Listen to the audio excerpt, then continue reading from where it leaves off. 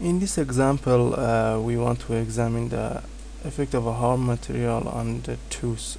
I assume the whole tooth is from enamel. I ignore the internal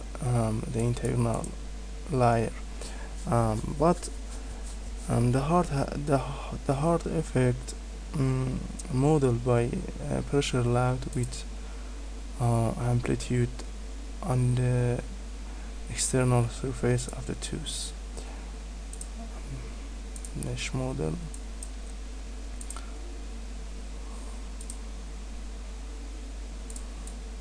Finite element method is in use for analysis of a dental structure. Many finite elements carry out using approximate 2D model assumption in material properties and approximate load and boundary condition.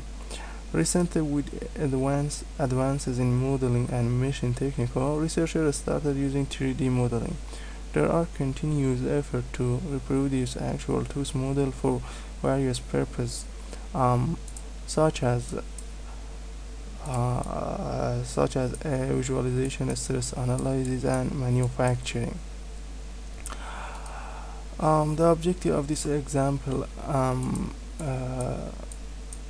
uh, study on the tooth for stress analysis under the chewing hard material and um, find out the critical area, maximum stresses and maximum translation. And that's these are external area of this tooth like this.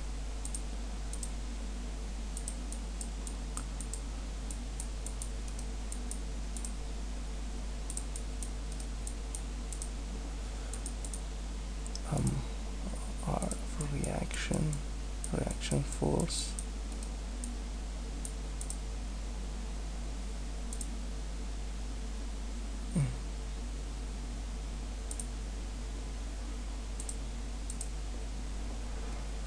Yes.